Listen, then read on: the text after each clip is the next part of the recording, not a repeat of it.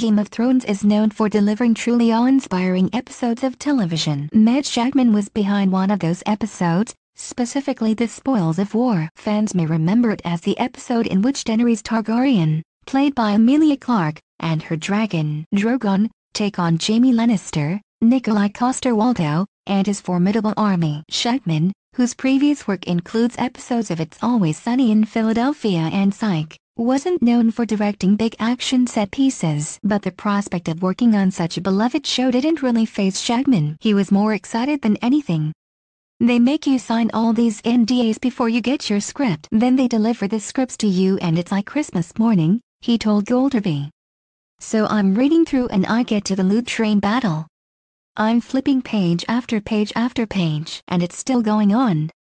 I began to realize the task that was ahead of me and also the opportunity.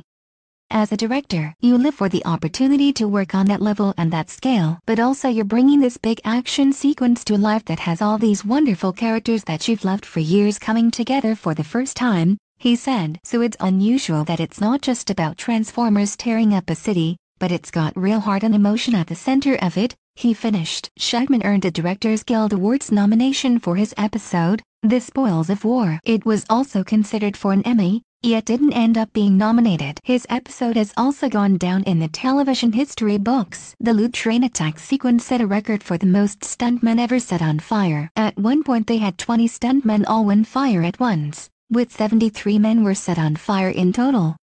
We didn't set out to break a record. It sort of just happened, Shakman admitted. A battle like that, especially when you have a big visual effects dragon, can quickly become something that feels unreal.